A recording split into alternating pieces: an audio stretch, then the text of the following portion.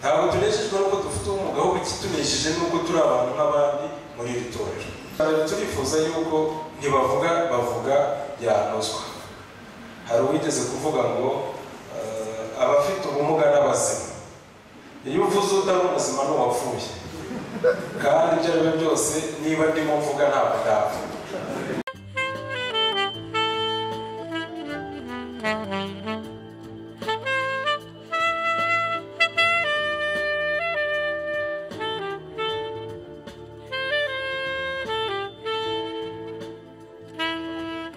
Tariki ya mbere Gicurasi umwaka wa 2021 mu Itorero Ry'Abadiventiste b'umunsi wa Karindwi ku isi hose yari Isabato ngarukamwaka yahariwe abafite ubumuga.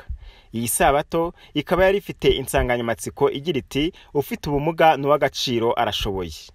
Mu Rwanda Itorero Ry'Abadiventiste b'umunsi wa Karindwi rikaba ryarifatanyije nabo ku isi mu kwizihiza iyo Sabato. Kuri iyi Sabato mu gihugu hose hakaba haratanzwe ikibwirizwa gifite iyo nsanganyamatsiko ko ufite ubumuga ari uw'agaciro kandi ashoboye. Henshi ku nsengero z'Abadiventiste b'umunsi wa Karindwi mu Rwanda abafite ubumuga bakaba baragize uruhare rwo kubwiriza berekana ko nabo bashoboye. Radio Ijwi ry'Ibyiringiro nayo ikaba yaranyujijeho ikibwirizwa gifite iyo nsanganyamatsiko mu gufasha abataragira amahirwe yo gusubira mu nsengero. By'umwihariko mu Rwanda nk'uko byateguwe n'ikiciro cyo kwita ku bushobozi bw'abafite ubumuga Adventist Possibility Ministries gikorera muri Union y'u Rwanda kiyoborwa na Pasiteri Hakizimana Elie, ibirori byo kwizihiza uyu munsi byabereye i Remera ku rusengero rwa Kigali Bible Church, aho byitabiriwe n'abapasitoro banyuranye bari mu buyobozi bw'Itorero Ry'Abadiventiste mu Rwanda, barimo Pastor NTAKIRUTIMANA Issachar, umunyamabanga nshingwabikorwa wa Union y'u Rwanda, Pasiteri Ngirinshuti Samuel ushinzwe ibwirizwabutumwa muri Union y'u Rwanda, Pasiteri Rutikanga Jeanne Pomsen ushinzwe urubyiruko muri Union y'u Rwanda, Pastor Habineza Mark ushinzwe ikiciro cy'ubuzima muri Union y'u Rwanda, Pasiteri Nsengiyumva Enosi ushinzwe iby'amategeko muri Union y'u Rwanda. Hari kandi Pasiteri Isaac Ndwaniye umuyobozi wa firidi y'ubuvazuba bwo hagati mu Rwanda, na Pasiteri NIYONAGIRA Alexis ushinzwe urubyiruko muri iyo firidi, hamwe na Pasiteri Rugambwa Emmanuel umuyobozi w'intara ya Remera. Ibyo birori bikaba byarijijwe na korali Ambassadords of Christ mu ndirimbo zarimo ubutumwa ko abafite ubumuga ari abantu nk'abandi bakwiye kugaragarizwa urukundo kandi ko nabo bashoboye. Mwibarura ryakozwe mu Itorero Ry'Abadiventiste b'umunsi wa Karindwi mu Rwanda ryagaragaje ko abantu basaga 1600 bafite ubumuga buri mu byiciro bitandukanye muri iri torero.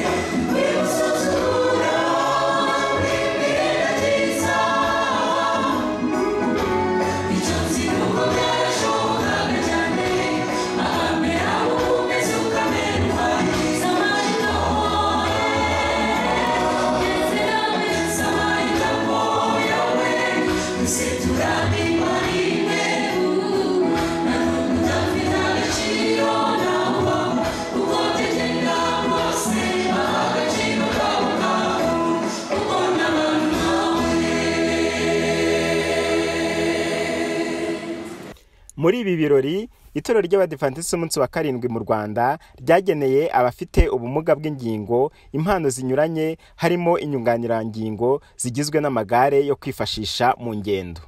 Ni amagare meza kandi akomeye yizeweho kuzamara igihe kirekire. Buri gare rikaba rifite agaciro k'amafaranga ari hejuru y'ibihumbi 450 y'u Rwanda. aya magare yashyikirijwe abo mu miryango y'abafite ubumuga nabo bakaza kuyageza kubo bahagarariye. Mu bahawe aya magare barimo baturutse mu nsengero zinyuranye z'Abadiventiste munsi wa Karindwi mu Rwanda, hamwe n'abaturutse mu yandi madini bagaragaje ko badafite ubushobozi bwo kuyigurira. Abahawe amagare bashimye cyane uburyo itorero ryabatekereje rikabagenera iyo mpano y'ingenzi, kuko benshi muri bo batari bafite ubushobozi bwo kuyigurira. Bashimye itorero mu kubazirikana. Abafite ubumuga bwo kutabona nabo ntibibagiranye. Bahawe impano y'ibitabo bya Bibiliya yanditswe mu nyandiko ya Braille, inyandiko isomwa hakoreshejwe intoki.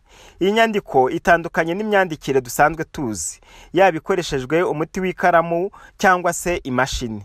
Ahubwo yo ni impapuro zera zitagira icyanditsweho, ahubwo zimeze nk'izirimo utudomo dupfumuye ku mpapuro dukoze ibimenyetso by'inyuguti, aho ufite ubumuga bwo kutabona abasha gukabakaba ku gishushanyo cy'izo nyuguti, uko aziteranya agakuramo ijambo.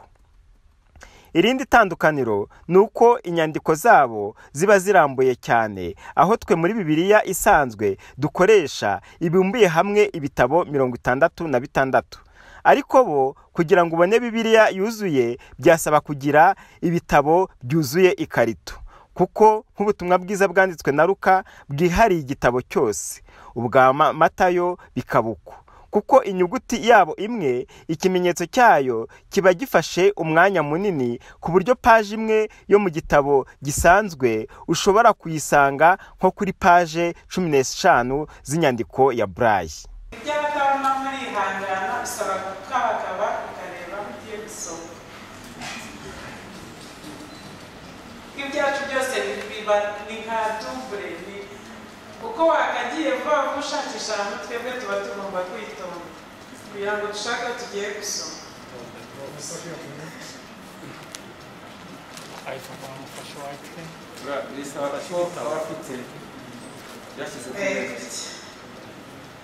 Isomeraho biragora. Wenda turebe kuri Zaburi ya 50.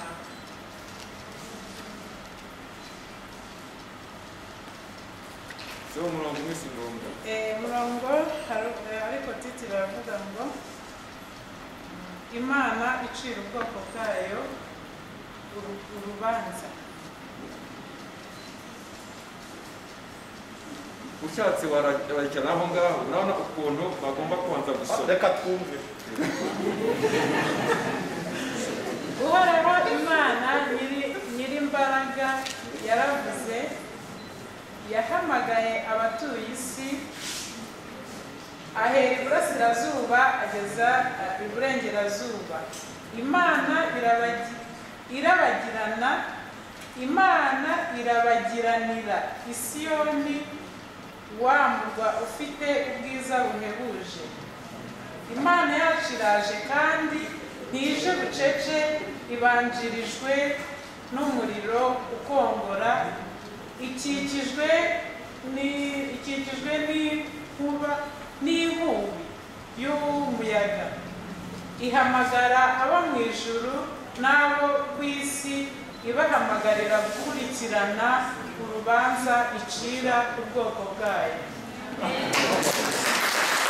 Mu buhamya batanze, abafite ubumuga bishimiye impano bahawe kandi banashimira itorero ry'Abadiventiste b'umunsi wa Karindwi uburyo ribitaho. Nabo bakaba bisanga muri ryo, kuko abatumva ntibavuge bashyiriweho icyiciro cyo kubafasha hakoreshejwe ururimi rw'amarenga, bakaba bashima uburyo bakuwe mu bwigunge. Babasha gusenga kandi bagaterana n'abandi mu nsengero zimwe. Nk'uko pastor yarabivuze, hagaze hano mu izina rya bagenzi banjye bafite ubumuga kugira ngo tugire icyo tuvuga, cyane cyane ibidukorerwa mu itorero ry'Abadiventiste b'umunsi wa Karindwi. Amazina yavuze nitwa Nshimiyumuremyi Gatusera, ndi umwizera. Muri aka kanya rero icyo twagira ngo tubanze duhereho ni ukugira ngo tubanze dushimire Imana. Dushimire Imana iyo yemeye yuko abantu bafite ubumuga natwe tugaragara mu itorero kandi tukagira icyo dukora. aka kanya ndimo mvuga mu gitondo ntabwo nari ndi hano, nari ndi Kicukiro, ariko igishimishije nuko mu itorero abantu bafite ubumuga turimo tugenda duhabwa inshingano kandi tukazikora neza. Ntabwo ari twe ahubwo n'Imana iba yabikoze. Nari mfite byinshi byo kuvuga, ariko korali Ambassadords munyihangane ntabwo ari ukurobanura ku butoni. Ubutumwa bwacu nk'abafite ubumuga bwinshi babutanze. Bavuze ngo wibatesha agaciro, widutesha agaciro, natwe turashoboye. Witureba kuriya tumeze. Hari umuhanga umwe wigeze kuvuga ngo ntukajye urebera igitabo ku gifuniko cyacu, ahubwo ujye ukimenyera mu birimo imbere. Natwe twigaragara nk'abafite ubumuga cyane, ahubwo reka tugaragare nk'abashoboye, tugaragare mu bikorwa byacu. Nihuse rero nk'uko nari ntangiye mbivuga, turashima Imana cyane iyo yemeye yuko muri aka kanya tuba duhari kandi tukaba turimo tugira icyo dukora mu itorero. By'umwihariko nanone tukaba dushimira ubuyobozi bw'itorero ry'Abadiventiste ku rwego rwa Nyoni. Bavuze yuko executive ari hano mu izina rya perezida, muze kudutangira ubutumwa yuko abafite ubumuga tunezerewe, tutanejejwe nuko dufite ubumuga, ahubwo tunejejwe nuko turi abantu nk'abandi mu itorero ry'Abadiventiste. Ntabwo tunejejwe nuko dufite ubumuga, ahubwo ikitunejeje nuko turi abantu nk'abandi muri iri torero. Tukaba tugenda dushimira nanone n'amatorero dukomokamo atandukanye, tunifuza yuko n'ibitaranoga neza byazajya bigenda binoga, ariko nanone tukaba dusaba yuko mbere yuko ibintu bitegurwa twajya tubigiramo uruhare. Hari uko bajya bavuga ngo uruhare mu binkorerwa. Ubu ntabwo bikiri uruhare mu binkorerwa, ahubwo ni uruhare mu bintegurirwa, kuko ushobora kubinkorera warabiteguye nabi bikanageraho nabi, ariko iyo ugize uruhare mu bintegurirwa no mu kubishyira mu bikorwa bigenda neza. Ni byinshi, turanezerewe yuko turi abantu nk'abandi mu itorero. Twavuga byinshi ariko umwanya n'umutoya, noneho munyemerere ngane ku byifuzo. Icya mbere turifuza yuko ntibavuga bavuga yanozwa. Hari uwigeze kuvuga ngo abafite ubumuga n'abazima. Iyo uvuze utari umuzima n'uwapfuye, kandi ibyo ari byo byose niba ndimo mvuga ntabwo ndapfa. Ni ukuvuga ngo ntibavuga bavuga ku bantu bafite ubumuga zinozwe. Niyo mpamvu twasabye yuko tugira uruhare mu bidutegurirwa. Ntibavuga bavuga. Icyo ni ikintu kindi, ni uko gahunda zirebana n'itorero zose twagerageza kuzigaragaramo. Iyo turebye mu Baroma 12:6 kugeza ku 8 bavuga ukuntu harimo dufite impano zitandukanye. Kandi uhagaze afite impano itandukanye n'iya mugenzi wanjye. None si izo mpano zacu ziragaragara gute? Ziragaragara nuko twagize icyo dukora mu itorero. Turimo turasaba yuko gahunda zitegurwa mu itorero ry'Abadiventiste tuzigiramo uruhare zose uko zakabaye, kuko tumaze kubona yuko nta rimwe tutashobora. Ikindi ndimo gana ku Igikorwa cy'uwo munsi cyashojwe n'ijambo ry'umunyamabanga nshingwabikorwa wa Union y'u Rwanda, washimye uruhare rw'itorero ry'Abadiventiste mu Rwanda mu gufasha abafite ubumuga. Anashima abafite ubumuga ku ruhare rwabo mu iterambere ry'itorero no kubwiriza ubutumwa bwiza. Mu izina ry'umuyobozi wa Pasoro Byiringiro, umuyobozi wa Union y'u Rwanda, nkaba namushimira ibyakorewe hano n'abantu batandukanye, cyane cyane ngashimira Imana yadushoboje kugira ngo uyu munsi ubeho, ariko cyane cyane yashoboje n'aba bafite ubumuga butandukanye kubereka yuko nayo ibakunda, noneho ikabagenera uburyo bwabafasha, bwabagirira neza, bwakubaka ibyiringiro byabo. Ngashimira ko Imana yakoranye n'ubuyobozi bw'igihugu kugira ngo igihugu cyite kuri abantu bafite ubumuga. Ubuyobozi bwa leta yacu bukora ibishoboka byose kugira ngo haboneke icyakunganira abangaba bafite ubumuga,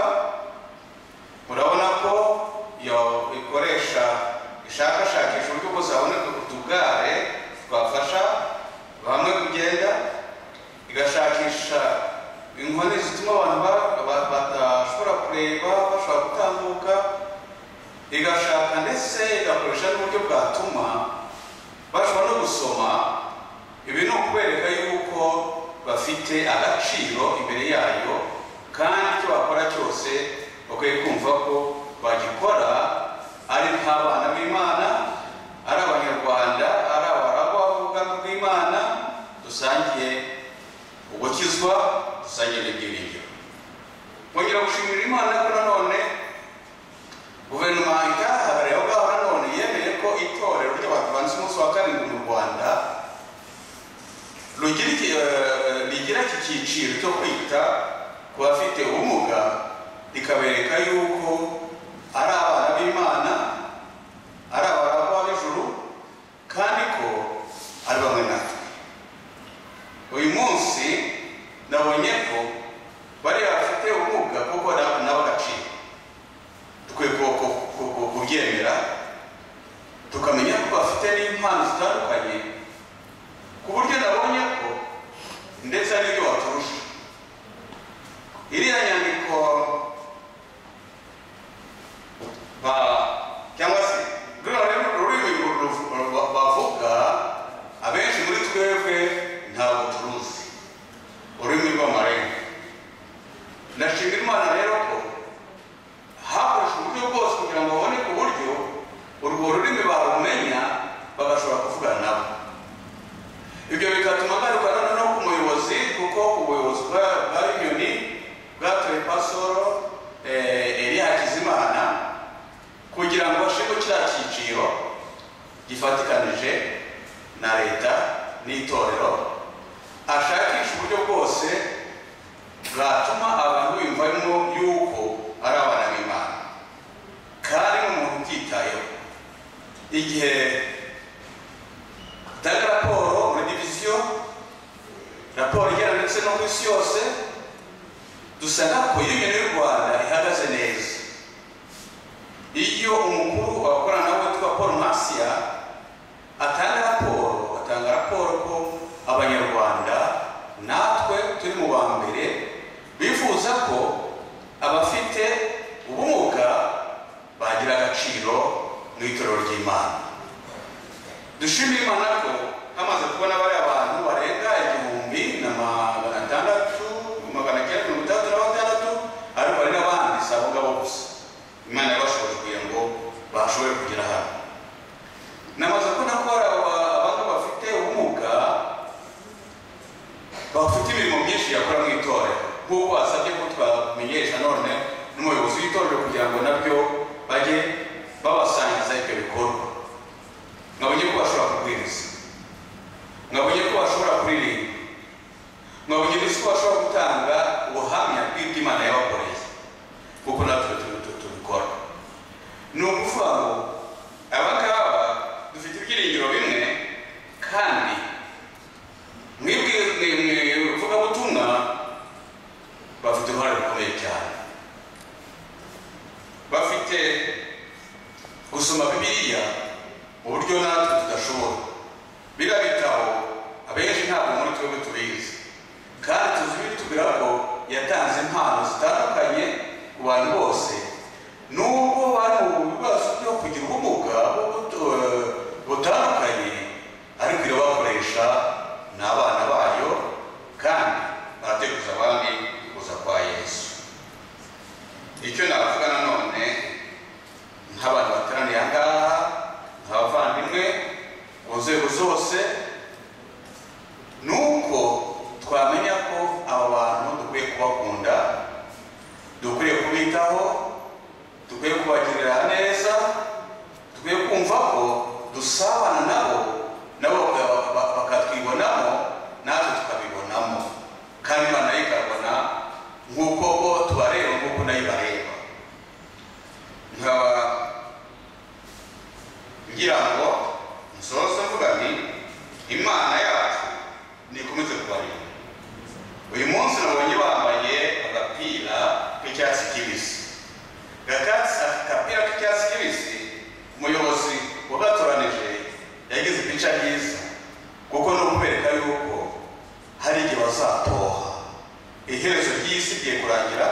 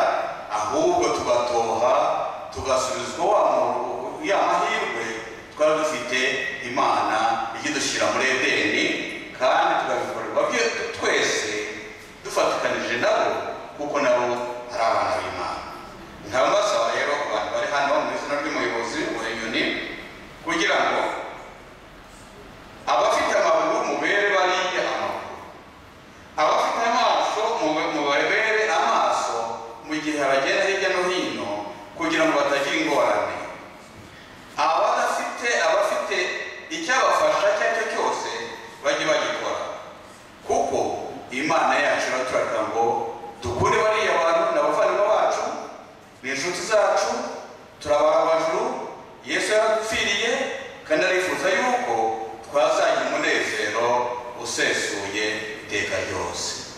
Mwibuke ya ndirimbo yacu ivuga ngo Yesu yahagarika ngo ngende kugira ngo ngende nsange bariya bose ari abafite amaguru ari abadafite ubumuga ari abafite ubumuga kugira ngo tubereke inkuru y'urukundo tubahe ibyiringiro bihire tubereke ko Yesu agiye kugaruka kandi agiye kugaruka ko byose bizabura amahoro. Aya mahoro rero akaba ariyo mbifuriza bagenzi bavandimwe bacu bafite ubumuga, akaba niyo nifuriza abizera baje hano gushyigikira buri muntu wese waje gushyigikira iki gikorwa, kandi nkaba nayifuriza abayobozi bashinzwe icyiciro kugira ngo bazishimane nabo Yesu azagarutse dutashe iwacu heza.